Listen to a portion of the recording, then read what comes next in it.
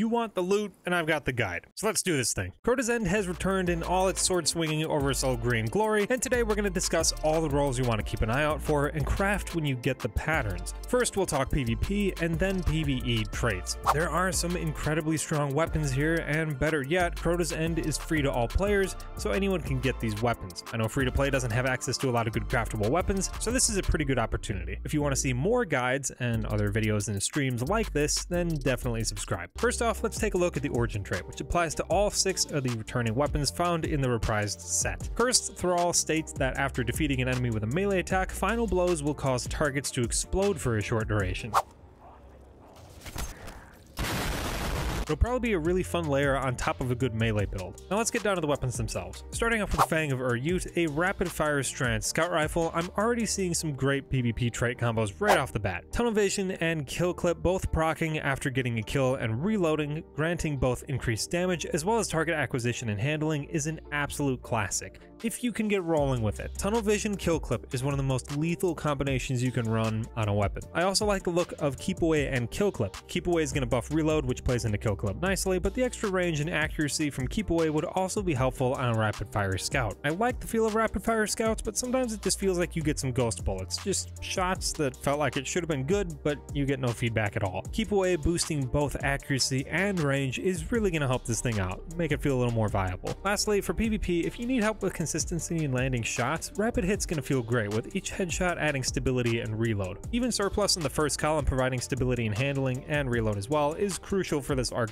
Some rapid fires handle worse than the spider on the micro mini sparrow would, and any trait to alleviate that is a good thing. Now for PvE, you've also got some good options. Rewind rounds and Precision Instrument look like a good pairing to me. Rewind partially refunds your mag as you continue to land shots, and Precision Instrument grants increased damage as you continue to land headshots. Sustaining your magazine while also buffing damage is incredibly synergistic, and I could see this being really helpful in Grandmasters for uninterrupted damage to barrier or overload champions. You've also got Golden Tricorn, which you can amp up to 50% extra damage, which would be pretty doable on Strand. Not too hard to get ability kills on that subclass. You've also got Sword Logic in the second column there, which is a new trait that grants bonus damage based on the tier of enemy that you kill. I'm interested to see how this trait measures up compared to the others. Depending on how substantial the buff is, it may be more preferable to traits like Tricorn that require multiple levels of setup. Sword Logic just looks like a nice, simple damage buff, and it's great to see a unique raid trait as well. Don't forget, all these weapons are going to be craftable as well, so all these traits we're discussing can be enhanced. Usually not a huge game changer, but sometimes it's just enough to push a weapon from good to great, so you never know. Moving on to our next weapon is Swordbreaker. It's returned as a lightweight strand shotgun. Lightweights aren't necessarily meta in PvP right now, but they did get their bullet spread reduced somewhat recently, and with the right perks they can definitely be viable. That movement speed is fantastic for closing the gap. Right away, I'm seeing Fragile Focus as a good first column option. Anytime you can boost shotgun range is going to be helpful, and Fragile Focus just grants a flat 20 range while your shields are up. There are a lot of situations, if you're decent with a shotgun, that you can pull off the shot before your shields break, so that's definitely going to be an option. You also have Threat Detector for extra handling in close range, and Slide Shot for extra range and the automatic reload. Super handy. Slide Shot is fantastic in Crucible, and considering sliding is basically optimal strats with shotguns anyway, it really just makes sense to run that. Running a lightweight shotgun like this with a slide boosting exotic like Stompies or Antaeus Words always feels really great. Combine any of those perks I just mentioned with Opening Shot for improved accuracy and range on your first shot, and you'll be just about hitting the range max. On a less than meta archetype for shotguns, getting as much range is definitely going to help you beat out those aggressive and precision frame shotguns. Barrel Constrictor is also an interesting new trait that reduces the pellet spread, and I'm very curious to see just how much of an effect that has both as the base trait and enhanced. Lightweight shotguns basically were the meta before Bungie gave each shotgun archetype their unique pellet spread, and the spread pattern change was really the only thing that kind of did them in. So if this helps a lot, this shotgun should feel pretty good. I think many of us still remember what Shot Package on Felwinter's Lie did to the meta in both D1 and D2, and if I had to guess, Barrel Constrictor won't be quite on that level.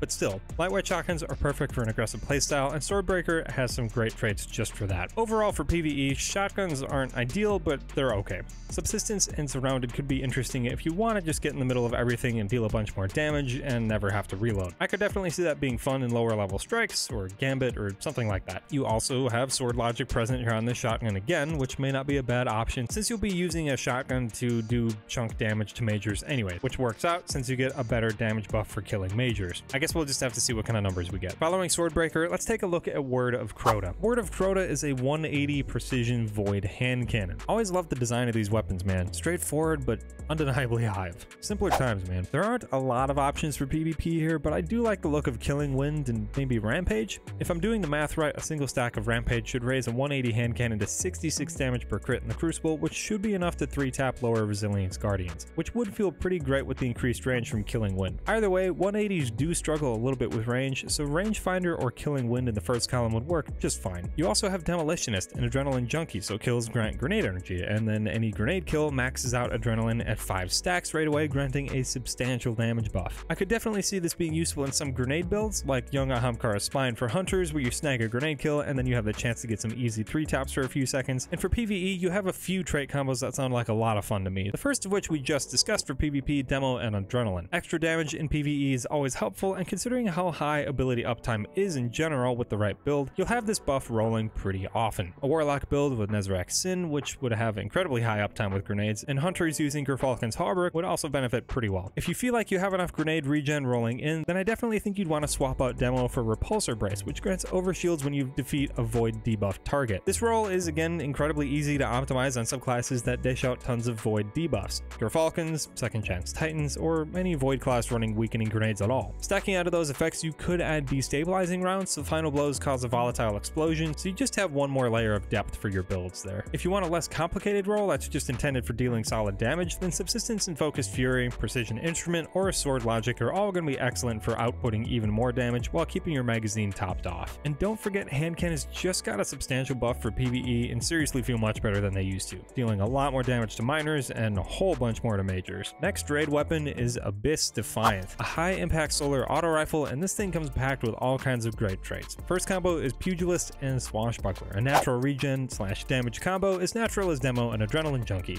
Same situation, just with melee damage. Swashbuckler can be pretty great, especially for hunters who have ranged melees anyway, especially on solar. Get a throwing knife kill, deal 35% more damage for a few seconds. Yeah, that's a pretty sweet deal. I also think Zen Moment in the Eye of the Storm for overall consistency and accuracy will be excellent as well. Make for a great dueling roll. High impact autos can be a little difficult to rein in sometimes, but with both of these perks increasing the ease with which you can land shots throughout a duel, helping you secure those kills that you might not have gotten if you just missed a headshot, is going to help a lot. And don't forget, all these traits can be enhanced. Lastly, you've got Target Lock in the second column, which increases your forgiveness, so you don't have to land as many headshots. I know everyone's shooting for fastest time to kill, but sometimes it's just nice to have a weapon that does consistent cleanup damage and makes your job easier. You're not going to hit headshots every time. And before we move on to PvE, the nice thing is that you can really just mix any of these perks I just mentioned. Any of these traits combined would make for a pretty solid combo offering lethality or ease of use. You even have both heal and kill clip that totally backload the traits that offer a strong post-kill experience. A little bit of healing, extra damage, not too bad. And that's kind of always the issue with post-kill traits in PvP, right? You have extra damage, but no health. So great, you have 25% extra damage, but you're gonna get one shot. I know heal clip isn't really that strong, but any little bit can be enough to make a difference in the Crucible. You never know. As far as PvE goes, you've also got some fun options like Subsistence and Outlaw to keep your ammo rolling, Incandescent, which is always fun for solar builds, and I know Callus Mini Tool exists, but it doesn't have Subsistence, and that's a really good perk for Adgler. Abyss Defiant also offers you range that Mini Tool just can't. It's also worth mentioning that Enhanced Subsistence refills 20% of your magazine on kills instead of just 10, so it's well worth enhancing. Reconstruction is also a great option to overfill your magazine. Now for the second column, you've got a number of damage perks that would work really well. For simpler damage buffs, I'd go with a Kill Clip,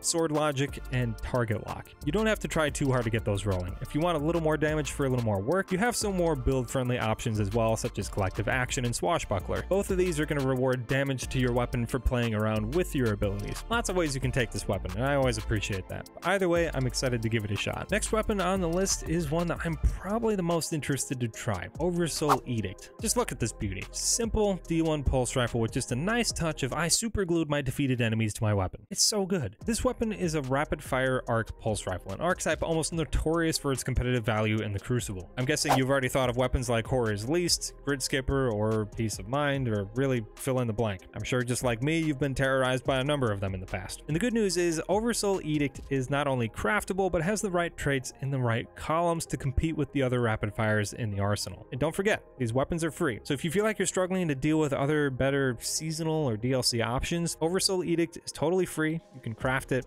play the raid completely for free. It is an old raid, maybe not the most generous thing Bungie could have done, but still. For traits, you've got Eye of the Storm and Headseeker, Perpetual Motion and Moving Target, Demo and Adrenaline Junkie, Keep Away and Headseeker. Right there you have 4 fantastic combinations of either high lethality, high efficiency, or high ease of use. Personally, I'm looking at Keep Away and Headseeker, which is going to be overall buffing accuracy, range, reload, and aim assist. All of those buffs together are effectively going to be stretching the distance that you can actually land shots. You've also got Perpetual Motion and Moving Target, which would again be extremely consistent with increased stability, reload, handling, aim assist, and strafe speed. Rapid fires generally handle pretty slow, so I think combining the handling buffs with the benefits of Moving Target is going to make for a fantastic dueling weapon. It might take a few weeks for me to get this thing crafted up, but you can bet I'm doing a review on this pulse rifle as soon as I can. Rapid fires are some of my favorite Crucible weapons, and I'm always excited to see a new one. Now for PvE, you've got some great combos like Demo and Adrenaline Junkie. Again, you get the grenade regen plus damage, something I think Fallen Sunstar Warlocks would happily take advantage of. You've also got Perpetual Motion and Volt Shot for easy shooting, quick reloads, and lethal ad clear. Rapid fire pulses don't necessarily feel the most powerful in PvE right now, but with the right traits, they can definitely put in some work. And lastly, for our final weapon, Bungie had the choice between 2 heavy weapons to bring back and decided on the machine gun.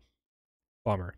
Song of Ur-Yut is fortunately an adaptive, which is at least a decent feeling archetype. When it comes to PvP rolls on heavy weapons, I typically recommend running front-loaded traits that give you benefits before you ever land a kill, since you don't have that much ammo to take advantage of post-kill traits anyways, typically. I'd probably try Zen Moment or Keep Away, plus Elemental Capacitor for the stat buffs or Target Lock. Not a thrilling weapon for PvP, but those are probably your best traits. As far as PvE goes, machine guns aren't viable DPS options, so you probably want to spec into using it as a strong, ammo-efficient ad clearing weapon, so maybe you can run double special or something like that. Unrelenting is going to keep you alive, Feeding Frenzy for the quick reloads, Demo for the grenade regen, Rewind rounds so you never have to reload at all, and Reconstruction for the constantly overflowing magazine would all serve a pretty good purpose. For column 2, I'd try a Cascade Point just because shooting bullets faster is more fun, or go for more damage with Bait and Switch, Sword Logic, or Target Lock. Considering machine guns would be decent for burning through majors, Sword Logic would probably be a really good option actually. Combine Reconstruction or Rewind rounds with a huge magazine with Sword Logic, and that'll make for a pretty proficient ad clear weapon. Again, not super thrilled that it's a machine gun, but I guess it's okay. That'll actually round things out for the guide though today. That's all 6 available reprised weapons. Plenty of guides out there for Necrochasm, and there's no random roll, so I didn't really feel like discussing that today. Feel free to look up other guides for that. I hope you enjoyed the guide, and of course, if you did, like and subscribe for more in the future. I do guides like these, as well as build videos, reviews, and all sorts of other stuff on both videos and live streams, so definitely stop by sometime. If you don't want to miss my videos and streams, then don't forget to turn on notifications. And I also release my videos slightly early for YouTube members, so feel free to check that out if you're interested. Thank you so much to the YouTube members. As always, thank you so much for watching. Catch you guys next time.